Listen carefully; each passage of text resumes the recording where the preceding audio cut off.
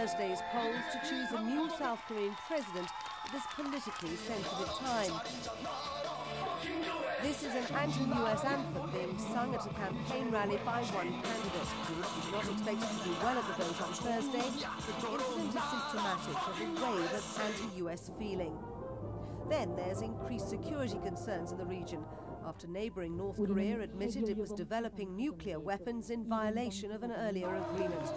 The main candidates in the race for the presidency have strikingly different positions on how to deal with the North and Washington.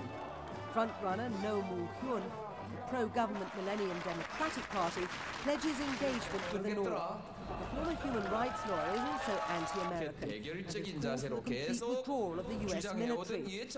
He denies riding on the wave of anti-US feeling, but there's no doubt hatred towards the US has reversed Roh's fortunes. Negative feeling towards the US became a passionate mass movement when 2 American soldiers were cleared by a military courts-martial of killing 2 young South Korean women in a traffic accident. Roh's rival Lee Hoi-chang had been in the lead in the polls until the recent protests. He's close to Washington and favours cutting aid to the North unless it abandons its pursuit of weapons. He's recently softened his approach, saying he would meet the North Korean President Kim Jong-il.